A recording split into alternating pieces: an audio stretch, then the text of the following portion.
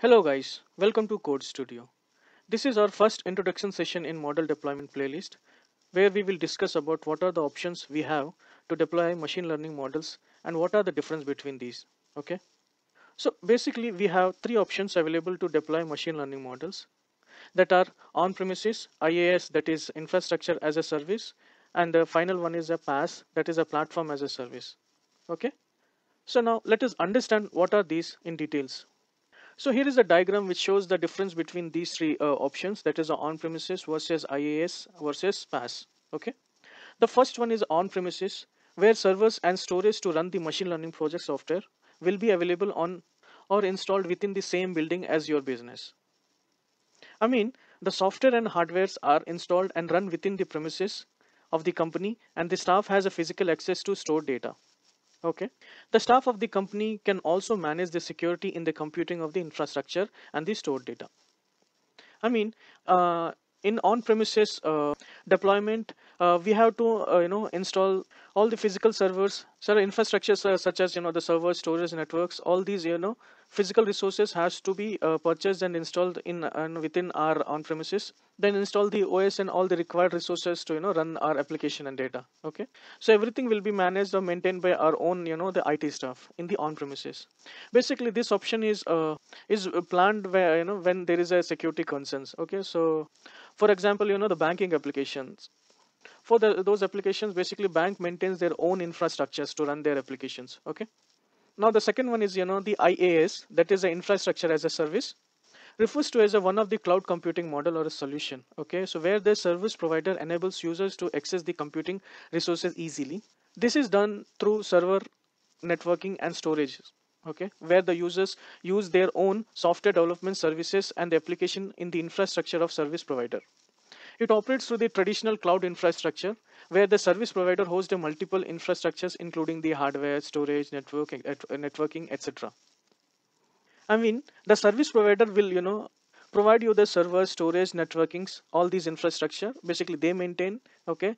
Once we subscribe this service, then after on top of these infra, okay, we have to, start installing OS, all these required, resources to run our application and data. Okay. So in infrastructure as services, the responsibility of these infrastructures will be taken care by the service provider, and whereas these resources will be managed or maintained by us. The key feature of IaaS are as follows, like the users only have to pay for on-demand IaaS rather than the purchasing the hardware systems.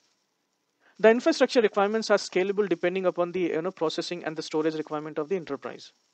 It also saves the additional cost of purchasing or maintaining the hardwares, right?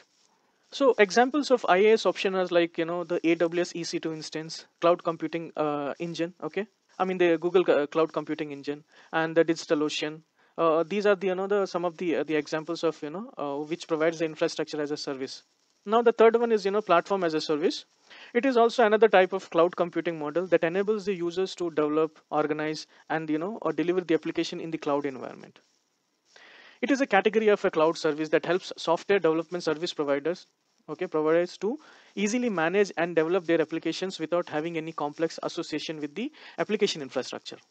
In this model, basically, it requires hardware and software tools available over the internet, and these will be maintained by the service provider.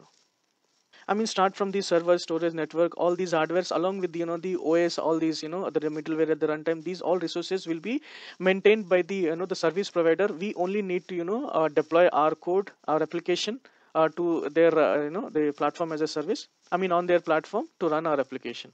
Okay. So the key features of PaaS, such as the PaaS offers a platform having the best tools to develop or host the application in a similar environment.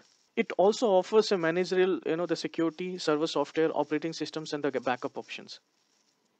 Okay. And the examples of the PaaS that like the Heroku cloud platform, AWS Elastic Beanstalk. These are some of the the examples of which provides a PaaS service. Okay.